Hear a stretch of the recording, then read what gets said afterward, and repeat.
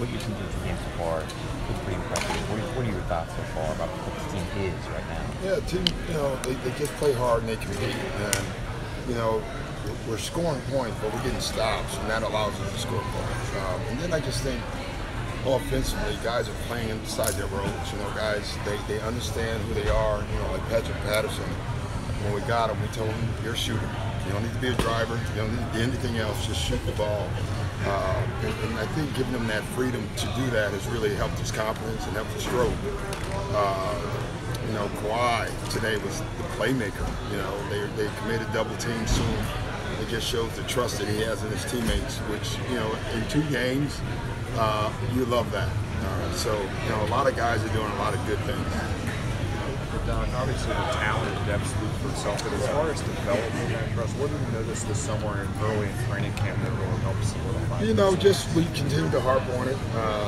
We gave each guy freedom inside his role, and I think guys feel good about it.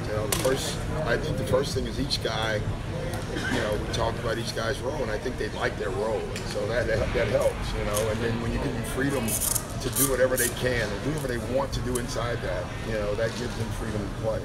And then I just think the unselfishness, that probably started, the guys came in, 3 or 4 weeks before camp started, played pickup games, they talk about it, they talk about being unselfish.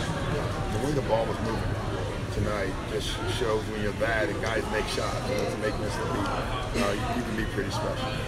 Talk about Kawhi's playmaking. Is that something that surprised you a little bit? Yeah, I thought he started doing it in the second round last year. In the first round, he was just dominating, and I thought as each round went on, he started playmaking more and more. But what he's doing with us is even another level.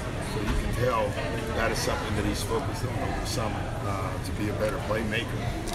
He's making his passing ability is unbelievable. What you guys did to tighten up the turnovers that were leading so many fast break points the other way? We just stopped turning it over. We stopped forcing it. I mean, really, I thought we were forcing it, home run passes. And then once we took care of the ball, we were in great shape. Does that ideology of defining the player's role come from you being a player yourself? Does that help in that aspect? I don't know if it helps or not. It just, I have a belief what each guy can do.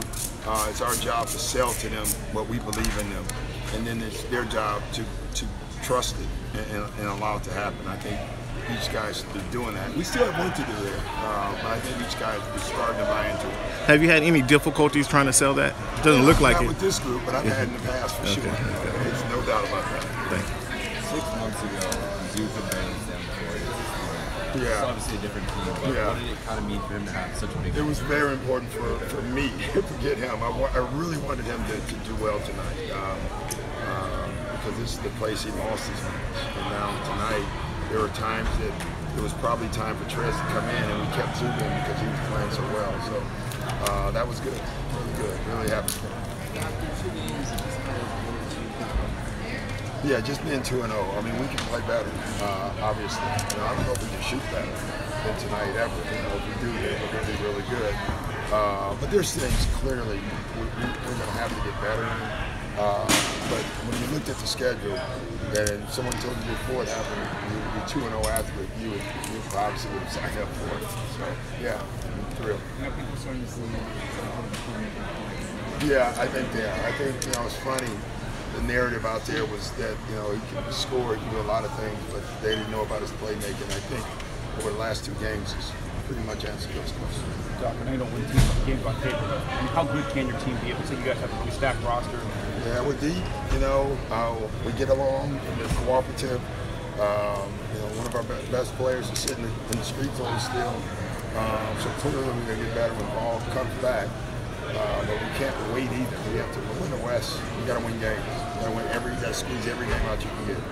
Going back to Duke, did you notice him doing anything differently? No, he's just in better shape. Number one. And listen, going through that experience was a good experience for him. Bad experiences are good experiences. You learn from them and you move on. I think he did. All right, guys, go to dinner.